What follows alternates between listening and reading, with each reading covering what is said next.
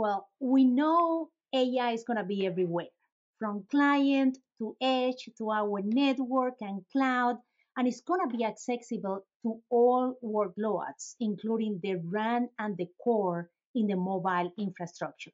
So the network has to be ready to support that AI capability. The good news is that the technology exists today, and it comes in two fronts. Number one, the industry is embracing a software-defined network, open virtualized network, bringing flexibility, scalability, and of course, innovations such as AI. That's number one. Number two, the CPU technology already exists today. We have now Intel CPUs underpinning that software-defined architecture that can run AI workload without requiring any external power-hungry components or additional hardware. If you remember, last year in Mobile World Congress 2023, we launched the fourth generation of Intel Xeon scalable processor with vRAN boost, bringing fully integrated the vRAN acceleration with double the capacity, with reduced by 20% the power consumption. Now, we didn't stop there.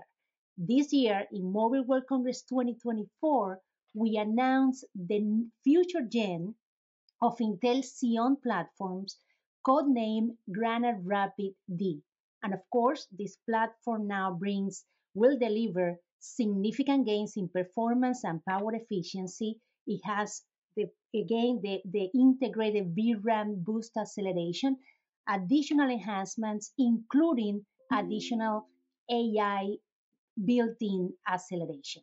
So from the operator's point of view, this is fantastic news. I would say they have two main focus, two points of interest. Number one, they want to reduce the total cost of ownership, power, performance per power, and cost, obviously.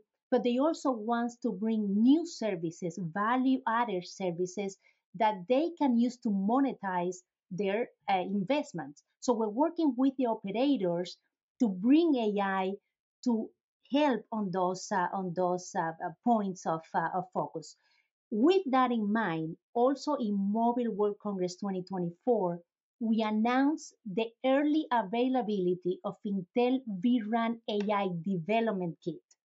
This is a kit designed to build, train, optimize, and deploy AI models for RAN use cases.